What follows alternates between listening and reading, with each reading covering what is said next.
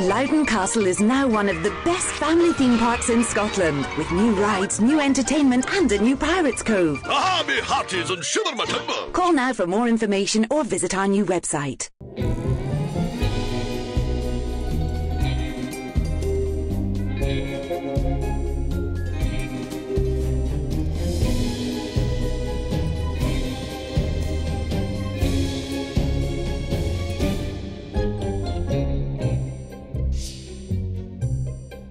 In East Ayrshire, you can find the town of Galston, home of Bar Castle, the Galston handball game, and also the location that the Burn Ann joins the River Irvine. But just a mile north of Galston town lies an abandoned site that may not seem like much to the eye now, but actually has quite an unexpected history. It may seem that this area is just the final resting place of some castle ruins. However, it actually played a very significant part in Scottish entertainment like no other castle in Scotland ever has. And some viewers might actually have some fond memories of it. So what happened? From tales of haunted spectres to the site's life after death, today we're going to be looking into how a castle in ruins turned into Scotland's best family theme park, which state it is currently in, and why this area has become a hidden part of Ayrshire and its history. The construction of Loudon Castle can be dated as far back as the 15th century and eventually was extended with the keep in the 17th century and turned into a country house in the 19th century for Flora Muir Campbell. With the architectural know-how of Archibald Elliott, he helped turn this castle into the official residence of the Muir Campbell family, who were the Earls of Loudon. After its improvements from 1804 to 1811, it became known as the Windsor of Scotland, earning the name due to the size of the castle, as it hosted 90 apartments and included a regal library that measured up to 100 feet in length and was capable of holding beyond 11,000 volumes within it. There were also plans for a banqueting hall to be included, but the hall was never made due to a lack of funds for it. Money problems are hardly a surprise, as the improvements are estimated to have cost over £100,000, which, adjusted for inflation, would be over £3.5 million in today's money. It's claimed that the castle had an escape tunnel which led as far as Cessnock Castle. However, the only proof of that was a small passage that was found in the old kitchens, which led to a tunnel-like bridge here at the Hag Burn. But it seems that the passage was more likely a drainage tunnel. And since the Hag Burn and Cessnock Castle are in different directions of Loudon Castle, it seems unlikely that this tunnel originally led there. Although he was executed years before the origin of the castle, William Wallace still has his own ties to the location, as Wallace is claimed to be a relative of the Loudons through his mother, Margaret Crawford.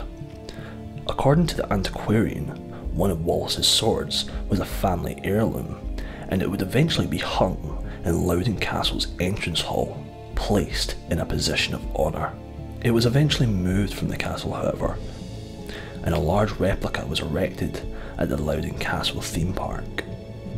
During the Second World War, the castle was used by Belgian troops, and in 1941, mere days before the castle was set to be leased to the War Office as military HQ, the roof was accidentally set on fire and it burned into the ruins that live here today. There have been claims that the site of the castle is haunted, with multiple different ghosts being claimed to call the location home. People have claimed sightings of a black monk in the area, as the castle had a chapel inside it. There were also claims of a grey lady haunting the castle, but no claimed sightings of her came after the destruction of the castle. The location has also seen claims of a dog with glowing eyes, and some stories of a ghostly piper.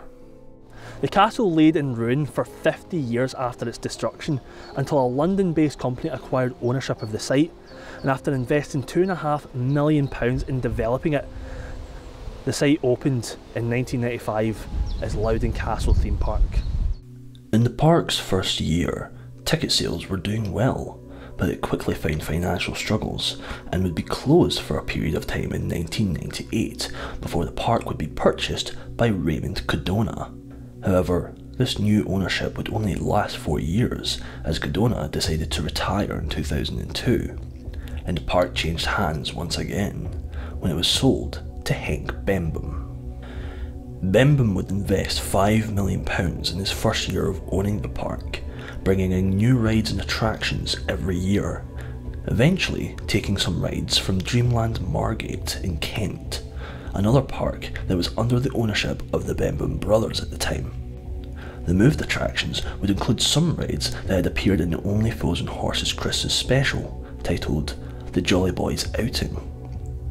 However, the cost of bringing new rides every year and maintaining them would start to apply financial pressures on the park, because since 2003, the park was selling less and less tickets than expected.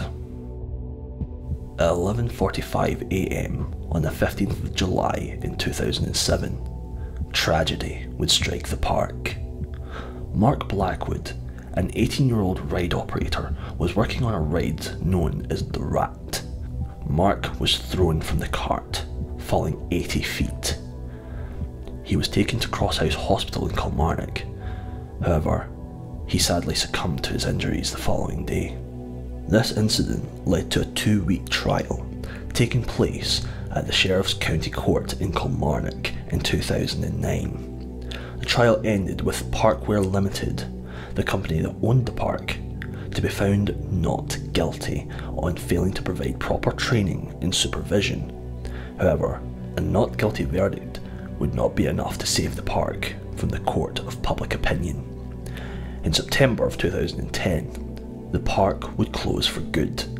Henk Bembum attributed the park's closure to no longer being financially viable, with filed accounts implying that the park was never making a profit under Henk's ownership.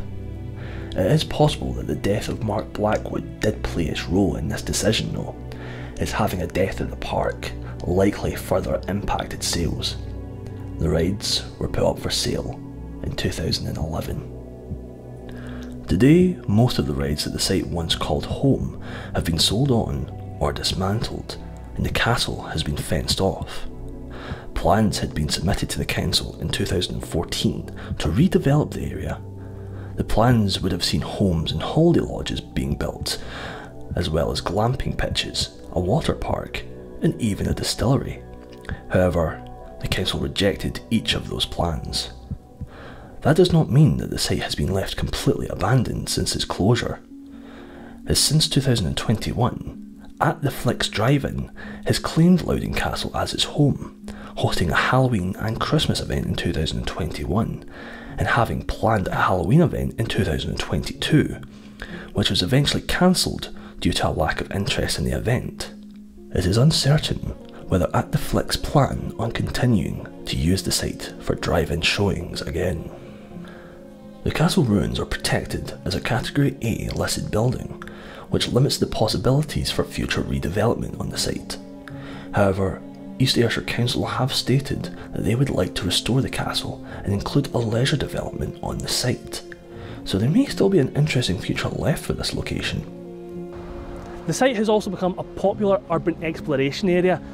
Although it's private property, there isn't much signage to warn of that fact. The castle can, however, be seen from areas within Galston and certain right-to-roam walk paths in the area. It is hard to believe that Loudon Castle has been left to become a site of no entry, with such an interesting history to it, and castle ruins in better condition than some of Scotland's other ruins, such as Ardrossan Castle. It is very disappointing to see the site being left to time, overgrown and mostly forgotten.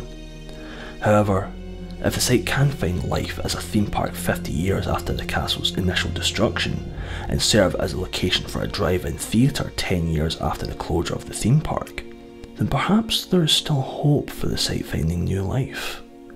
Perhaps if the castle were to be restored, it could host visitors again, and allow us to fully appreciate the grandiose castle that once had 90 apartments and housed William Wallace's sword. Thanks for watching this episode of Hidden Ayrshire. If you got the chance to visit Loudon Castle while it was still active as a theme park, please share your thoughts on what it was like in the comments.